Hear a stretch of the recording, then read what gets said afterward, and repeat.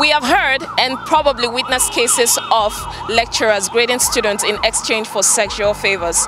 Now, what can be done completely to deal with this menace plaguing Nigerian universities? That is what we're here right on the street to find out and hear from our people concerning this topic. Okay, guys, do not go anywhere. We'll be right back just after the short break. And do not forget you're watching the EcoHot blog, and do not also forget to subscribe. My name is Okoligwe Stella.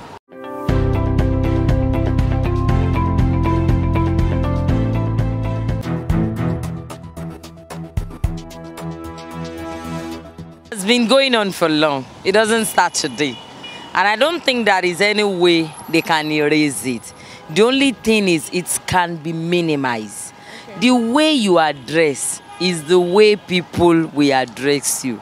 If a lecturer asks for sex from you, and you are decent in your own way, and you know very well that you are decent, you can always kneel down and pray, especially if you know what you are doing and you are very sure that you know what you are writing down. You don't need to bend down to a lecturer's deal.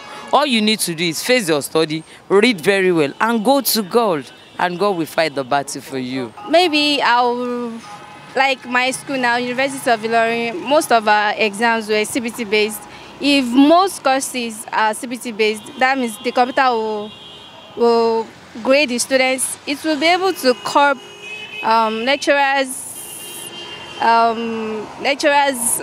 attitudes concerning that. So I think that's the major thing that can be gone through. Or if there is a board, maybe the lecturer won't be the only one that can grade the students. Maybe there are more than one concerning that particular course. So that will be able to curb that attitude. It is an whatever plans or whatever law that has been made to stop all this act. It depends on our personal decision on it. You understand? Both on the man's side, the lecturer, okay, and the lady who wants to go into the act. You understand what I'm saying? So it is, no matter the law to stop it, it is an individual personal decision that I will not go into it.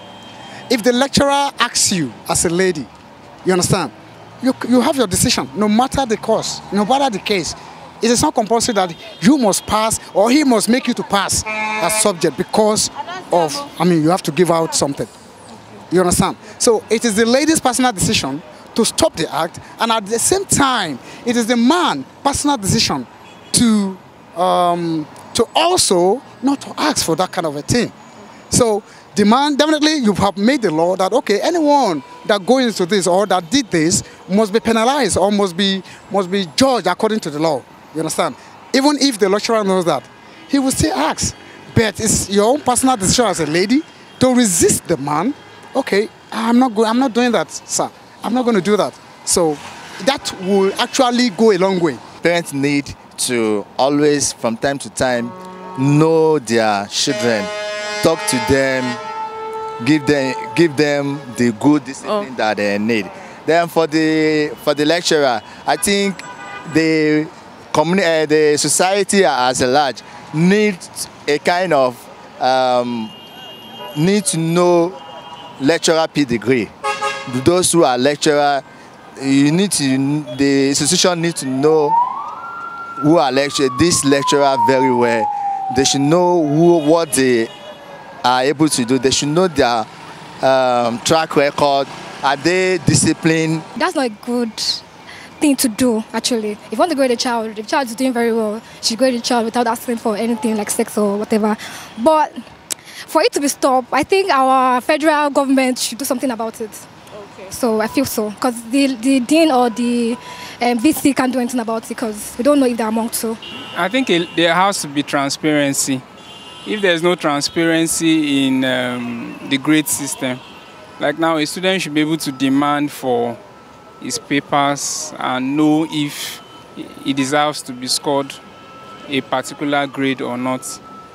So I feel that if lecturers are more transparent, or if the school system puts if they put a structure for transparency, then I think sexual harassment will stop. Look at Nigeria, for example, there's too much atrocity going on around, not only in university, even in parastatal ministry, banks.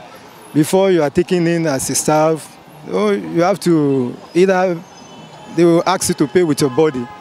So I think it's not only in the university that such thing is happening. So generally what I would want to advise is that we Nigerians should try to look at some of the things we do wrongly and try to begin to caution ourselves, change our attitude. Because one of these days, the lecturer that is asking for sex, one of these days the daughter, also somebody is going to ask her before they can give her what she wants. The person in a bank or in ministry or any parastatal that is asking for sex before getting somebody employed, one of these days, the daughter or the son also, we have to use the body to pay. We should just find a way to change our ways of life. I think we are being biased with concluding in that regard. University lecturer can use mark as a result to get sex from the student. Does not mean the students are not putting effort also to seduce the lecturer as well to get mark. Though I'm not saying university lecturers are doing what is right. But however, our culture, we've lost our position of culture where you see girls pump up their breasts in order to seduce a lecturer, or you see girls trying to pay to seduce a lecturer with a 2-3 ways way to get the mark. If you can't read, everybody cannot go to school. That's my view. Everybody can go to school, and it does not mean everybody will not succeed. It's just the ability to identify what you are good at, and as well project what you are good at, and put your effort. Even this, I think one of the holy books he say, walk and I will bless the work of your hand. Does not say, oh, seduce and I will bless the seduce you do. He say walk. So obviously I will say that, oh, lecturers should stop bad habits in a micro society, because I want to believe that every university or every polytechnic or every colleges of education are micro society of Nigeria, micro Nigeria. Is a critical issue. What I believe we can do for now is the parent that will take that step. When we agree together as a parent that this thing they must stop that thing in the university, because when they talk about the youth, by the time they want to go for rally or to protest, you understand, they can take it another way for the government. But when the parents come together, when they agree, for example, maybe my child come home and told me about the issue, then I know a few parents that we are together there. Then let's come together and protest or write to the government, or we go to that school. We call their professor and whatsoever. They like the person that definitely you know the person that come to you for proposal or want to harass you with sexual this thing. So we can go there, we discuss about it, then we take it up. You can send it on air. By the time we come together and we send it on air, I think there will be a solution to it. It's the parent issue that we have to take it up, because those people, they don't have power to overcome those issues. They will tell you if you don't have this, you can't have mark. Actually, I went to school at OH and I knew what the person, even the married people, when we are going to school, I knew what they did to them. It depends on the parents and depend on the individual of the lady. You understand? You can only take ox to river, then you don't give the horse river. The lecturer, they rape them. There's everything, there's a limit for everything. Many things can be done, but I think these lecturers always do this in favor of grades. And being in school, you always want to pass, you get. So most of the ladies or the girls in school always fall for this because of their grades. Because if you come out in school without a good grade, I don't know what your parents will be of you because of the money they have spent. So, but coping this act, I think the university should get used to the modern facilities, the cameras everywhere. I don't know if it's possible in the lecturers' offices, classrooms, around the universities, use cameras, and I think it will minimize it because they will be afraid of getting caught. I think the government should take action, serious action on it, because it happens to me. My daughter that attended the NDA, Imagine military school, a lecturer, even a pastor, older. Like I think the man was at the age of 70 years or so, was trying to, to attract my daughter with money that he's going to sponsor her with a plane flight money. That was when my daughter called me on phone and reported the case to me. So we have to take it up. I took it up. She reported to the counselor in the school, and they took it up. To God be the glory, they sacked the man. My second daughter too, that attended Ilorin University, same thing happened to her. She has to be hiding herself before going to the lecture room or before going to see the lecturer. You understand? So I bought her those long clothes that will make her to look like an old woman, so that she will not be attracted to the lecturer.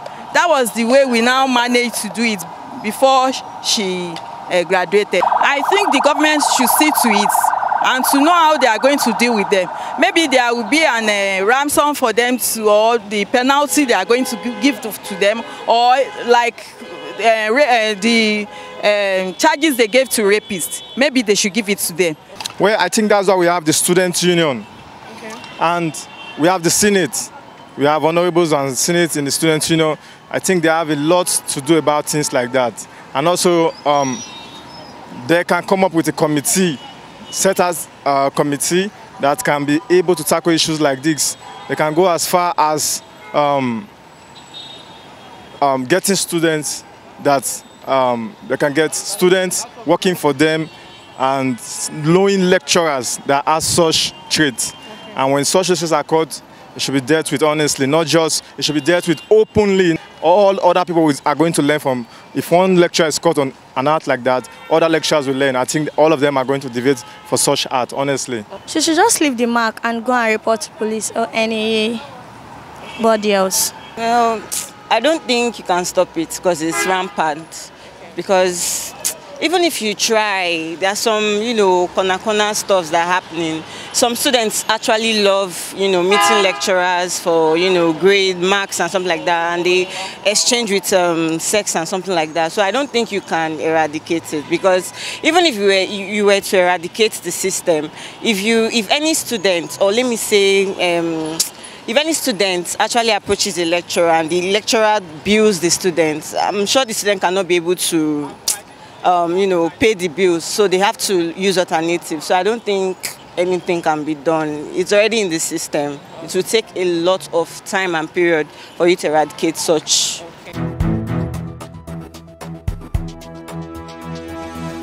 This really needs to be addressed, because the earlier the better. Now guys, tell us, what do you think that can be done to completely deal with the menace plaguing Nigerian universities? Do that on the comment section, and we'll be right here to answer all your questions. And of course, I'll always remind you, definitely please do subscribe to our YouTube channel, the EcoHot Blog, and keep watching the EcoHot Blog, where you get all the information that you need happening around town and even beyond. Yes, my name remains Okoligwe Stella T. We'll see you again, guys. Bye.